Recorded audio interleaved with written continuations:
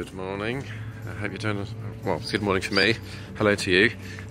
This is Ian's off to the market, just up the road.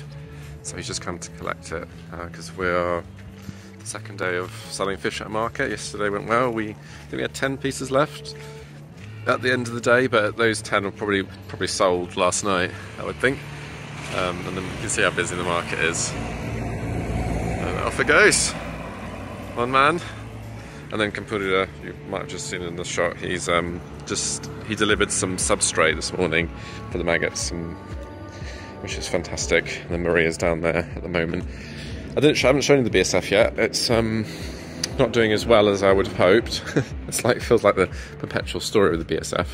And I would say we've worked out some technical issues that we had around temperature and water and hatching and all that sort of stuff, and now we just need to get the right people doing it. So current plan is Sam, who you've met, he's got a degree, and so he's going to help us out, I think, with that. So he's going to Pauson's mum, just saying hi to her. He's going to help us out, I think, because he's quite technically minded, so he's got sort of that background in the science that we need, and also the main thing is probably more to do with consistency of actually turning up to work. Some staffing issues, and I'm not trying to throw shade at anybody, but it's not been that straightforward. So yeah, we're going to be able to do that, I think, with Samuel, and he's got capacity because he's not 100%. Well, he's at the farm, but we are still sort of growing in that section, so with the hatchery thing. So we've got a bit of capacity. So the plan is to put him on this, and then he will help us to get this up and rolling, because we need to massively increase the amount of larvae we're producing, which shouldn't be that difficult. And I reckon in a month's time we could get there. Well, it's good to see the grass. I don't think I've appreciated this, but the grass is all back here, which is great. And then hopefully this part will get grass as well. And this is the bike with the collection of the waste. That's come. And there's I'm not wearing the right flip-flops for this, but this is manure. See it? Obviously it smells, but I think actually some of that is from a slaughterhouse. So there's a local slaughterhouse, and when you kill cows and goats, you obviously have all the stomach. It's called green waste. All the stomach food, and cows have stomachs, as you know. Not true stomachs, but they are basically areas in the body where the grass and whatever they're eating is stored, and then it gets broken down because grass has got lots of cellulose, and there's only specific bacteria that break them down. So that's why cows have that many chambers in their body. They go through different processes, different batches of bacteria break it down, and then eventually it can digest it. So anyway, there's a lot in there. You can't do anything with it, and when you're butchering the animal, all of that comes out as waste and it has to be cleared, and there's a lot of it. And then they were paying someone to take it away, but now actually we just collect it for free. So, and this makes really, it's been partly digested, so it's really good for BSF because some of the work's already been done, so they can access the nutrients in it. We don't want it to go 100%, so if you're going for a manure composition, you would go 50-50 normally, 50%, so something like manure, and then 50% maybe some green waste, just so you get a good balance of nutrients in there. You get the best yield from your BSF. So yeah, so that's that, and I'm not sure what's in this one, not looked yet, but I suspect it's, is it vegetable? Oh no, more manure, perfect, so that's great. And then I wonder if it's probably been moved already. What's happened? This looks fairly clean, but I think that's the vegetable waste from the market, so some of that's come down already, so maybe over there, and then over to the BSF. It's turning into a longer video. I was just going to say hello to you and then I'm going to show you this, but here we are with for us. I've done some more printouts of the life cycle, so when we have visitors, because we have quite a few, obviously this is fairly new innovation, BSF, so not everyone knows everything, so we've got the, it's upside down, life cycle. We did have one over there, it was paper, but of course it got wet.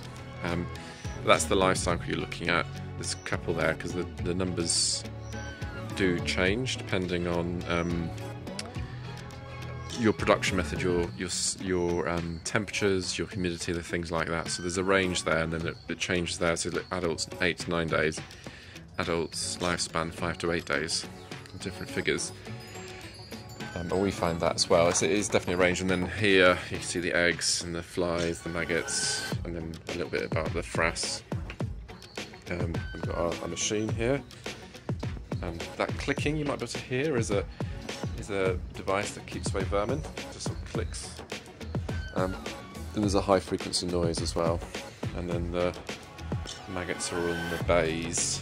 These are bags of frass that we've got, so we can sell that. Really potent fertiliser. We're working that on a little trial to get that up and running. This is a bay with, I think it's just frass, but I haven't checked. So yeah, things are going alright. Let's have a look if we've got any pre-pupa. There was some coming out of here yesterday. And I think they've been collected, possibly.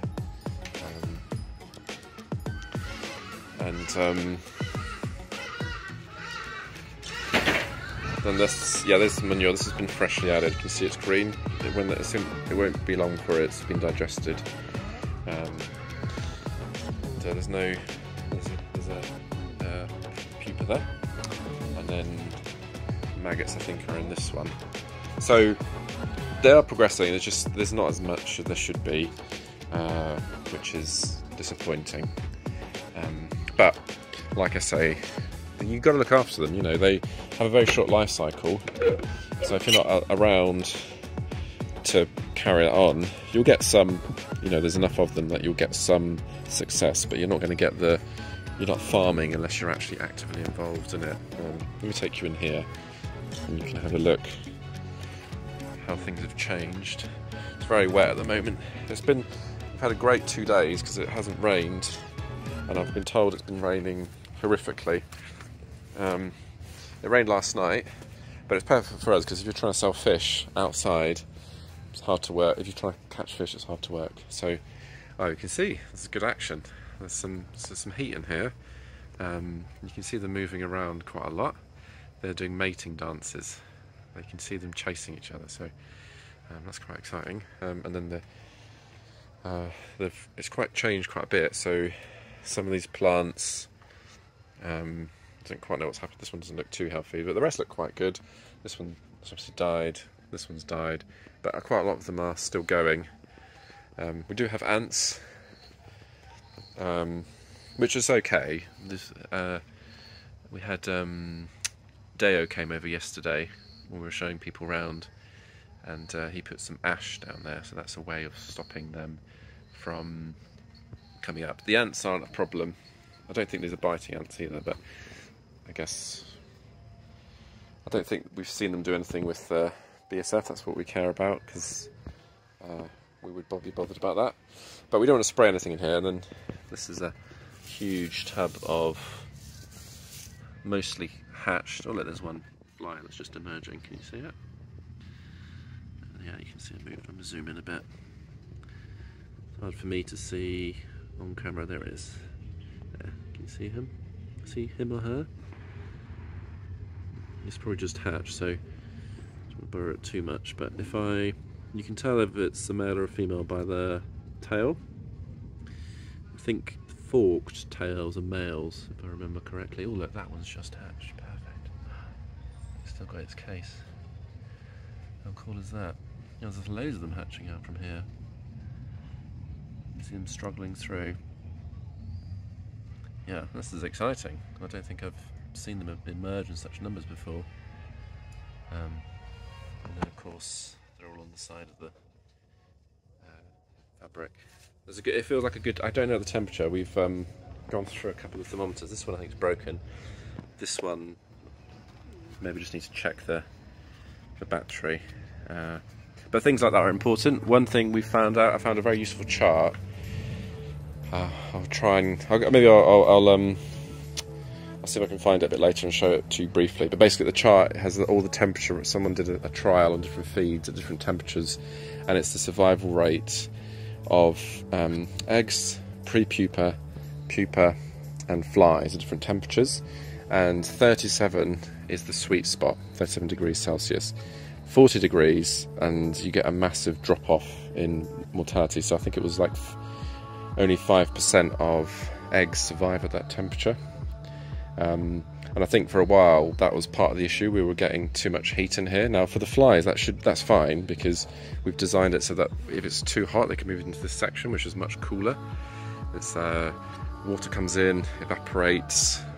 There's a breeze coming through. This part with the plastic is hotter, and that's deliberate because this part of Uganda doesn't get quite hot enough for that optimum breeding condition. That's what we're trying to recreate. But of course the pupa and pre-pupa and eggs can't move. So what you're going to do, you're just going to cook, and basically cook. So these pre-pupa are fine to be in here for now, but they should be moved out when it gets hotter towards the end of the day, and then the eggs of course need to be harvested daily. Now most of the eggs are laid, oh look at all these eggs, how exciting. You can see them all. Try that a bit further away. You can see the eggs there. This is what I mean, the person attending this is supposed to have oh yeah, they've put the date on here for some reason, I don't know why, but there's no weight. There's supposed to be a weight of the cardboard, so you know how many grams of eggs, and the eggs are supposed to be collected first thing, and they haven't been. So they're just going to sit here and cook potentially. I think there's some eggs there. Yeah, some eggs. Sorry, where are they? My camera work. I've obviously forgotten how to do this.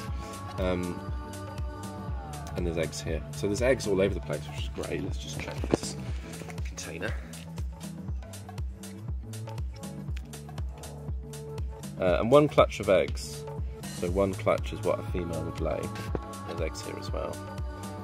That is between 500 and 1,000 eggs. So that's a huge amount of potential if you think about it. Now, of course, not all of those are going to survive, and in insects, they have a sort of philosophy: more is better. So they just produce, all insects, just vast quantities of production.